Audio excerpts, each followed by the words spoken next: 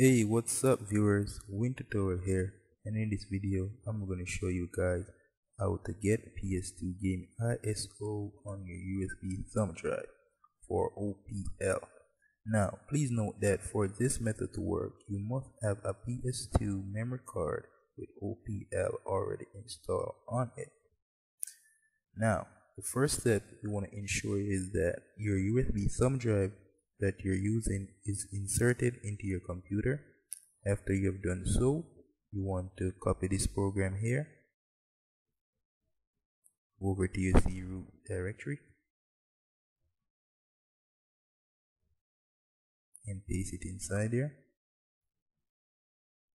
After doing that, you want to bring up command prompt, run as administrator, and you're going to type cd spacebar c colon backslash enter, and you're going to say again ul dash format space letter of your USB drive you'll be using space and format in all caps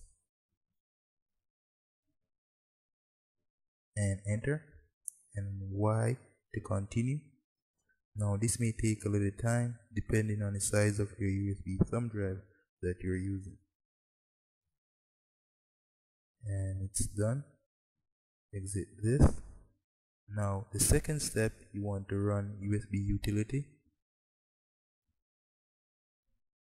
Go up to File, Create Game from ISO, or Create Game ISO from CD/DVD.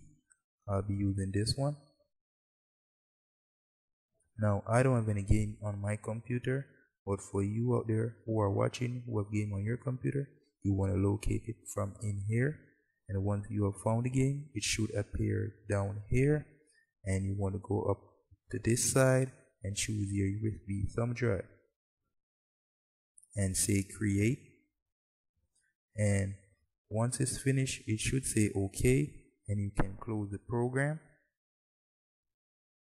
And the third and last step, you want to open Power Defragmenter, run the application, and you want to defragment your disk. And once this is done, you can safely eject your USB thumb drive from your computer, power on your PS2, load OPL, and you should see the game that you have just created. And it's that simple.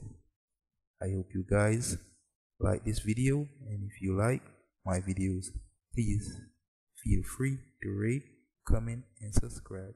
Until next time, thanks for watching.